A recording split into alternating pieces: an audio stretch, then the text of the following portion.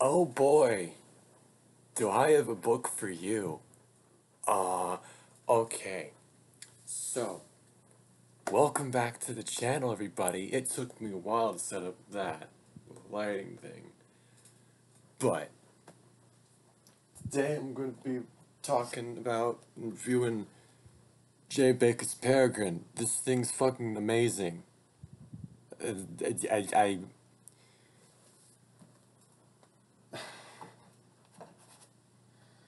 I think the best, hmm, hmm. Uh, yeah.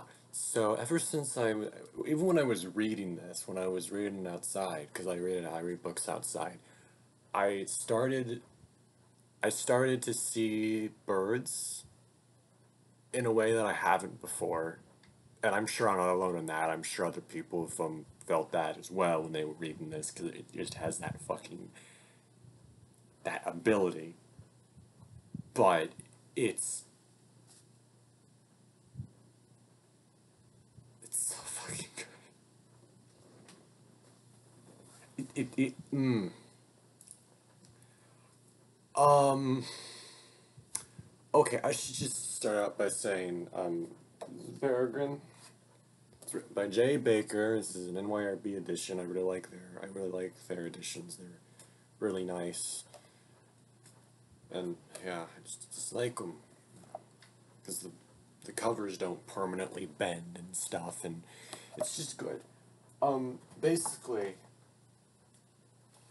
this book is about it. It's a nonfiction, whatever that means, about Jay Baker, the author, and he went out into the British countryside in 1960 something, and started following two peregrine falcons around. Well, Terrasilon falcon, whichever, just following the peregrines around, and that's the book.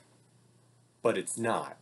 It's really, really not. They're like what I just said is the fact. It is about that, but it's so much not. Holy fucking shit. Um, yeah. It's. I used to think that bird watching was on the same tier as fishing and golf, and well, I kind of still do, but not as much as I used to because of this thing. Um, it's the it's about this dude's fanatic religious obsession, this fervor with a bird of prey. And it's if it's not about him wanting to become one, it's something very close to it. Um it- Love is not a strong enough word for his fascination with this thing. Let's just say that much.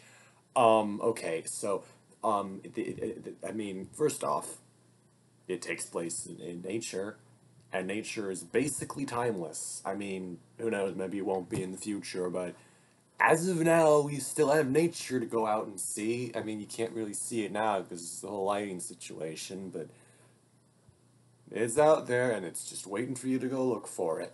And that's you basically setting yourself up for timelessness with something like that, basically, is what I'm saying. Um, it takes the form of an epistolary, basically, it's a diary that he wrote when he was out there. And it's, he just details his encounters with the falcons, with these peregrines, their kills, what they're doing, other birds, and very, very occasionally his own thoughts and stuff. Just this utter religious fervor for a bird is it permeates the entire thing, and it actually kind of infects you as you're reading it as well. His obsession is so well put into words and so well explained that I started to feel it myself, basically. It's a book that as I was reading it, I felt this sense of beautiful and ominous solitude, which, I mean, post pandemic, it kind of hit, you know? After everything went on there back in 2020. Fuck that year. Fuck that year. So, ugh. But, yeah. It's definitely not my favorite. My favorite is either My favorite's either Solenoid by Mircea Rescue or Dark and Mill's Cat by Alexander Throw, but it's up there. It's fucking good. Um, but it's about it's as if he's striving for death by way of the apex of life, because if you've looked up anything about peregrines, number one, they are the fastest animal on the planet. Number two, from reading this, they are like biological weapons. They're so fucking deadly. It's kind of scary. Um, there were also moments where when it got towards the end with the winter stuff, where it was talking about the birds all dying out and everything struggling, that I was kind of really sad about birds. That hasn't happened before, so I don't know. I can't remember much, even though I just finished it yesterday. So I don't know what that says, but I'll try and explain why I feel that's the case. Because when you're fucking reading this thing, you're just hooked in. You're in the ride for the thing, whole thing. It's like you're flying through this place with the bird, with the falcon. You can't stop to process anything. All the trees and the bushes and the birds no, you're just in for the ride. So much is going by you at once that it just keeps going. It's just it's just this relentless striving for life through death. It's so bizarre, and it feels, at least for me, it felt like I was in. It was like a dream, like it just goes by. It grabs you. You can't stop reading, and I just. Uh, this is definitely a life before and life after novel. Let me just say that much. I mean, it didn't change me, but it definitely affected me. There's definitely going to be a point where I look back and say, "Oh yeah, there was a time when I was 21 years old and I read the Peregrine." Yeah, I'm sure there's going to be a time in the future where I'm like that. It's just one of those books. Because being a film buff, I had heard about Werner Herzog talking about it, because he's like a really good filmmaker.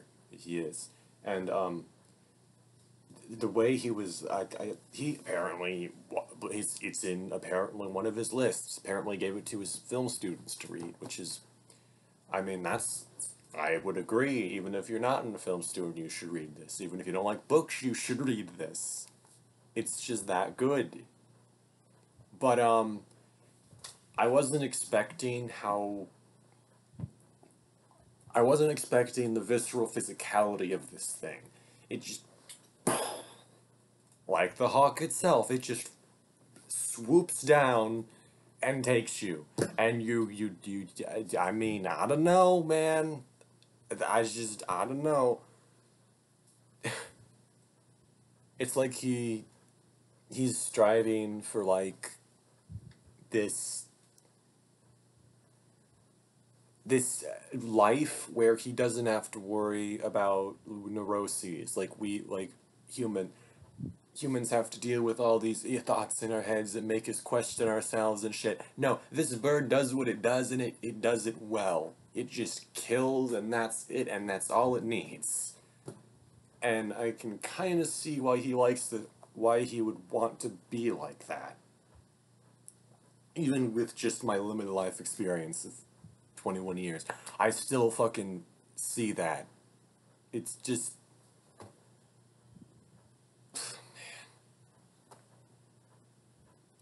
there are certain, okay, it's about time I start reading some of the passages in here. It's about time. Yeah. Alright, so this is one of the more famous passages in here from what I've heard, but the hawk flew to a dead tree and slept. At dusk he flew east towards his roosting place. Wherever he goes this winter, I will follow him. I will share the fear and the exultation and the boredom of the hunting life. I will follow him till my predatory human shape no longer darkens in terror the shaken kaleidoscope of color that stains the deep fovea of his brilliant eye. My pagan head shall sink into the winter land and there be purified. There was also, where is that other passage? I know it's in here. Good grief. But yeah, when I read that, it was like, wow. That. And this is the other one. This is the one I expressly circled because I was fucking just hit by it. I have always longed to be part of that outward life, to be out there at the edge of things, to let the human taint wash away in emptiness and silence as the fox sloths his smell into the cold unworldliness of water, to return to the town as a stranger, wandering flushes a glory that fades with arrival. It's just, okay, just read it. Okay, there are other passages in there where he talks about how it was near the end, and he talks about how animals are just so fucking terrified of humans. I think it was it was the part where he saw a bird and it was trying to get away from him, and he put it out of its misery, and he said some, even when they're dying, when they're on death's door, even then they still want to get away from us. He used the words of the human stench. We are the killers. We can never escape it, or something like that. And I remember reading that and just the prose in this, man. Sometimes it just stops you dead.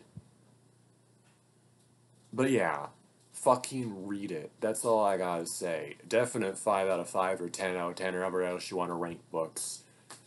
It's fucking good.